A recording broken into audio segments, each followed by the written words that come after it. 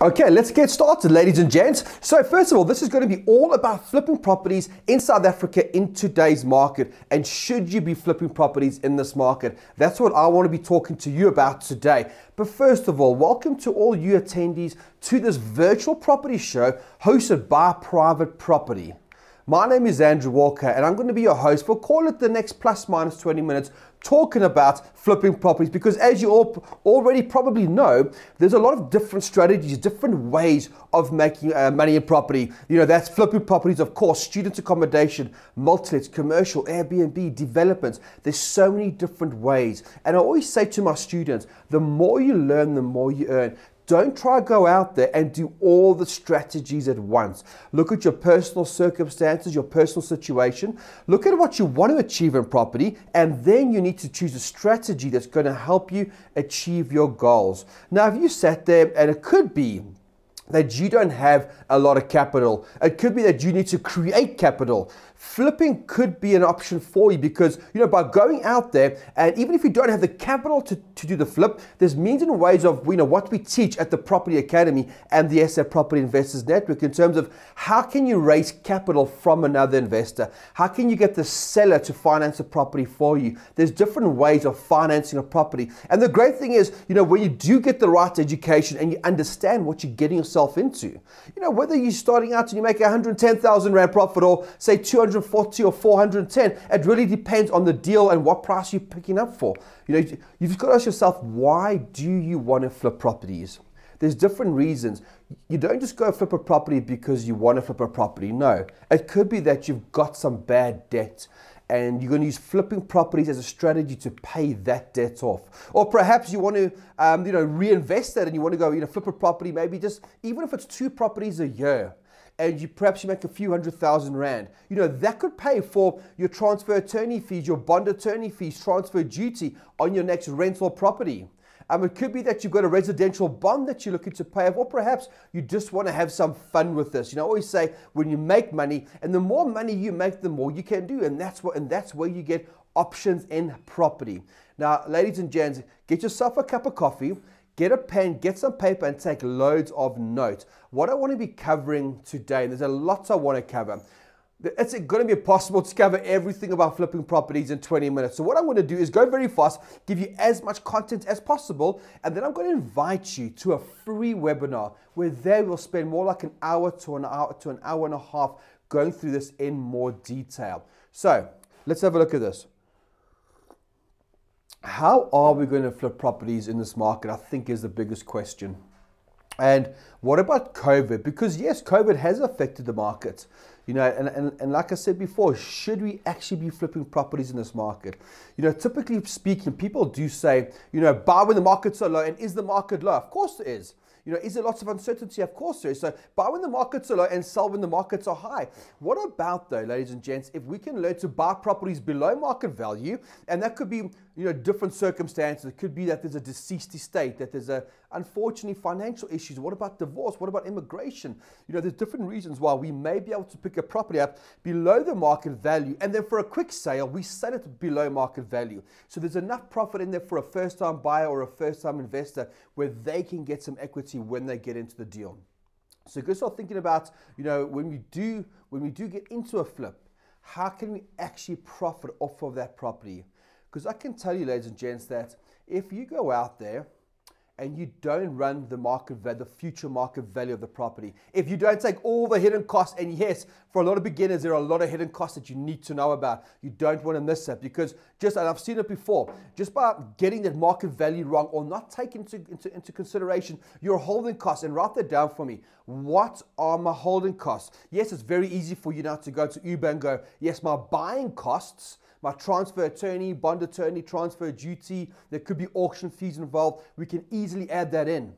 But when you do, and if you do take transfer, what do those holding costs look like? And how long do you anticipate holding onto that property? That's a different question and a different story altogether. Because here's the thing. If you get that wrong, if you don't take your holding costs into consideration and you get the market value, the sale price wrong, even by 5-10%, that could be your profit wiped up, and you may end up with what we call a white elephant. You're all excited, you get into a property deal, you're like, wow, it's my first flip and I'm going to make loads of money. And then you come out on the other side going, I've actually made a loss. You don't want to be in that position. You want to be in the position where actually you're getting it right from the outgo. You know what the risks are. You know what the holding costs are. You now know how to run the true market value of the specific property. And now it turns into a cash machine. Now you're literally printing money every single year. You just got to know where to buy and what to buy, but we will cover that. I mean, have a look at this guy, Sifiso. So I've known Sifiso for a number of years. You know, I took him under my wing. He's one of my coaching students, and I've helped Sifiso do multi-lets, buy-to-lets. He's paid off some of those properties already, and one of them was a flip. Just here in the East Rand of Johannesburg, Rhodesfield, Kempton Park, it was a deceased estate through Omniland, which is an auctioneer. And you're going to be careful when you start dealing with these type of auctioneers, because they want to use their OTP with their clauses, with their terms. So make sure that if you are flipping properties and you can't use your own OTP, in fact, I'm dealing with one right now. It's a voluntary liquidation. And yes, I can understand why they want to use their terms, of course, but the terms also need to work for you. So don't just go sign any odd offer to purchase. Read through them, speak to your property coach, go to your attorney and find out. And this specific deal, if we have a look at the numbers, you pay 470,000 Rand for the property. Now that's quite a good price for that property, got it way below market value. And he sold the property for 1.1. In fact, the market value was higher. It was more like 1.3 million after the renovation. So he did do a renovation to this specific property, and he walked out with 214,000. That is a cha-ching, ladies and gents. He could have made more if he had held on, but I said to him, look, flipping properties is about cycling money. Money in, money out as quick as possible. Write that down for me. Cycle your money. Get into the property, out the property, and into the next one as quick as possible. Look, he was happy with 214,000. I mean, what would you do with 214,000? And that is just a property here in Rhodesfield, Kempton Park. The CC estate was empty. It needed a few 100,000 Rand spent on it to bring it back to life, to modernize the property. And it was perfect for a first-time buyer coming along. He could have made probably more like 400,000, but at the stage, there's a good offer on the table, and if someone puts a good offer on the table, and you can still walk out with some money, and there's a little bit of profit in there for the next person, that's what I call a win-win situation. Now, what I've realized with flipping properties, both here in South Africa and in England, I can't say it's not for beginners, but I wouldn't suggest trying to flip a property if you have no background, if you have no experience, if you have no support. Look, if you don't have any experience in the property market and you come across a potential property flip, don't go try to do it yourself. It's not worth making the mistakes. Because remember, you pay your school fees either way. In property, it's a guarantee you'll pay school fees either way. You're rather going to try to do it by yourself and think you know what you're doing, but remember, you don't know what you don't know, and you make a mistake and you lose, and you could end up losing a few 100,000. Or you just get a bit of education. Put yourself through a property course. There's plenty of property courses out there. Find a property course which is all about flipping properties. Understand the different ways of doing it. Because once you really understand how to do it, you will make less mistakes. So it's up to you if you want to pay your school fees and mistakes, or do you want to invest in yourself? Do you want to get the knowledge and the support? And when you do go do a flip, at least you have someone to call and you have a baseline of education. So ladies and gents, before we get into it, let me maybe introduce myself. I can see I do recognize quite a lot of you, which is fantastic, but there are some new names on there. So just for the individuals that don't know who I am, let's just go through that very quickly. Nice hot cup of coffee. My name is Andrew Walker, of course, as you know. I'm from Edenvale, Johannesburg. My past life, I used to be a sound engineer. I used to love it. I went to Edenvale High School here in Edenvale, big into sports, rugby, football, cricket, excuse me. And yeah, I became a DJ. And I used to do that full-time after school, study sound engineering, and I used to love it. The problem was, though, is that when I was doing it 7 days a week and I started missing social parties and I was missing out on a lot of social life, put it that way. and I found myself working 7 days a week. Think about what DJs do. I got a sound rig, I got a video rig. I was always setting up and taking down, and I just thought to myself, there's got to be something else out there. I can't keep working 7 days. What will happen if one day I get married and have kids? And by the way, I'm married to Simone. I've got 2 kids, Logan and Skylar, 7 and 9 years old. What happens? I can't keep working 7 days a week. It didn't sit right with me. So I was looking for something else. And that's where property came along, ladies and gents. And that's where I really, back in 2001, I bought my very first property. And through that, that's when, after buying my first property and selling my property and selling it, that's when that's when the journey really began for me, ladies and gents. And look, over the last number of years since I've been back from the UK, since 2013, I set up the Property Academy. And the Property Academy, think about it, it's almost like Wits University, right? Where I believe that if you want to become a pilot and fly a plane, you've got to go study it. You have to pay your school fees. You have to spend years and years studying how and learning how to become a pilot. It's no different to property. You've got to invest in yourself, and you've got to really understand what you're getting yourself into. Because if you do that, ladies and gents, that's where the big cha-ching comes in. And that's what the Academy is all about, is empowering you and giving you that information. Because like I've just said, ladies and gents, do you think I've always been a property investor? No, I haven't. Like I said to you, brought up in Edenvale in Johannesburg with the boys. I was just an average guy going to Eden Glen High School. And like I said, I was working 7 days a week. But this is what property can do for you. If you take it seriously, if you feel property is for you, property can literally change your life. You've just got to take the next step. And that's how the Property Academy can help you. Whether you're looking for online courses, whether you're looking for property coaches, whether you want to join a 12-month program with the Academy where someone can literally hold your hand, whether you're looking to buy your very first property, or you might even, we've helped people with 15 to 20 properties upscale their property portfolio. Because in property, what you'll realize is people do get stuck. People don't know how to take the next step, or their bond affordability runs out and they don't know where to go. That's where the Property Academy comes in. And it's being set up by South African investors for South African investors. And we can help you. So make sure when I'm done with this video, make sure you come say hi to myself and hi to my team to see how we can help you. But for now, ladies and gents, tell me, right now, who is serious about property? Who here really wants to flip properties? Let me know in that box who here really wants to learn how to flip properties. Because here's the thing, this is not for everyone. And flipping properties, unlike a buy to let, I can say it's for everyone. Flipping properties is not for everyone. So this is not for you if you're a lazy investor. If you don't want to get out there and put some hard work in, this isn't for you. Or perhaps you're very comfortable, you're wealthy, you got loads of money, you don't need to flip properties. This is not for you either. And if you're not prepared to take calculated risks, flipping property is not going to work. But here's the thing, if you're watching this, you're like, look, Andrew, I'm willing to take some calculated risks. I'm happy to put some time and effort in, and I do want to change in my life. Then flipping properties is definitely for you. So listen carefully. We're going to go through some awesome content now. And like I said to you, at the end of this webinar and during this webinar, we will be sharing a link with you that if you click the link, you can join me for a good hour and a half where I'll go into a lot more depth into flipping properties. The first thing is, what market, what price bracket should we be investing in? Should we be investing in, the older areas below $1 million, or should we be investing in the higher levels, the 4 millions, the 5 millions?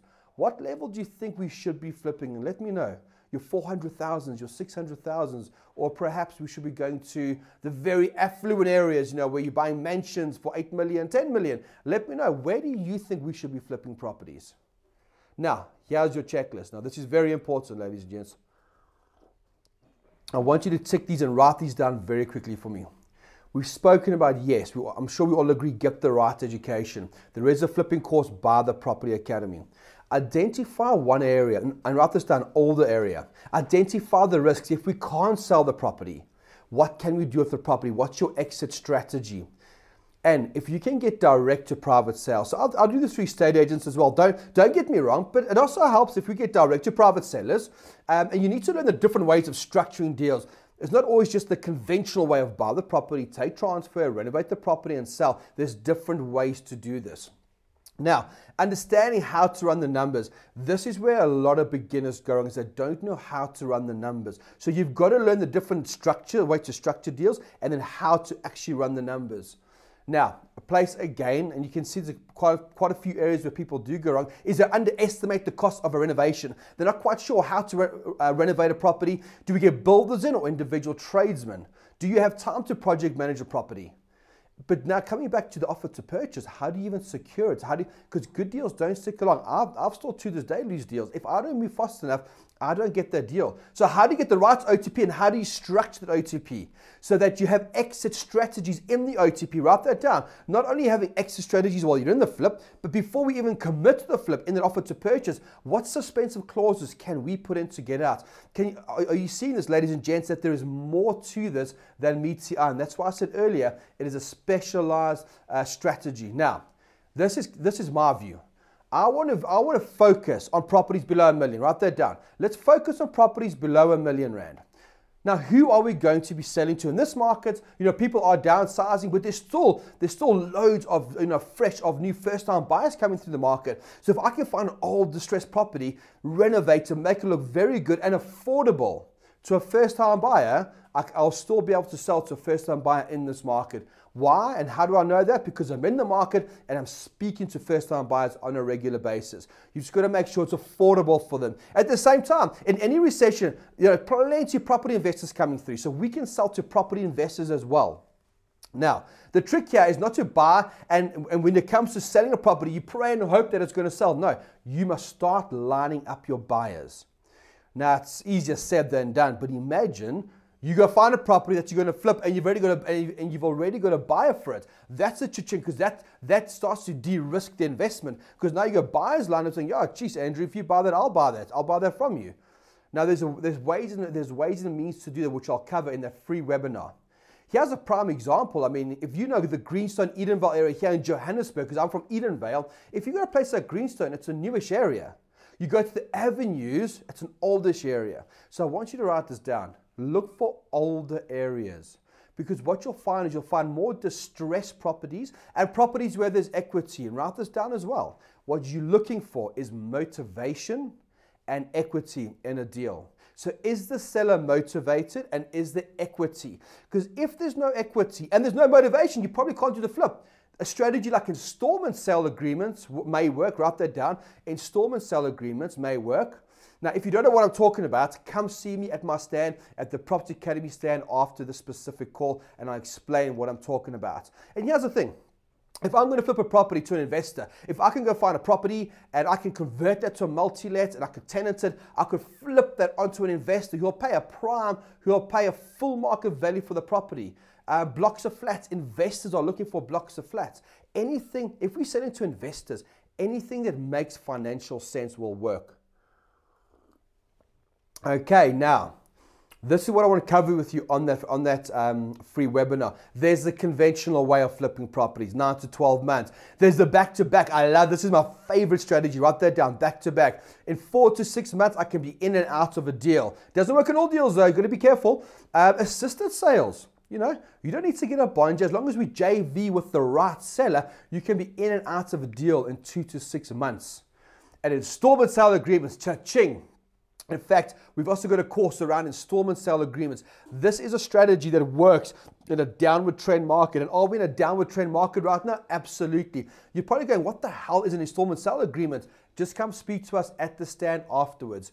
Now, in order to get this to work, we've got to find the deals. Because think about it, if it was that easy in terms of you going out and finding deals, everybody would be making millions of rands flipping properties. The reason they're not is because I don't know how and where to find the properties. So this is something that we can help you with. We can show you how and where you can find these deals. Because if you can't find the deals, you can't do the flips. And not every deal works for flipping.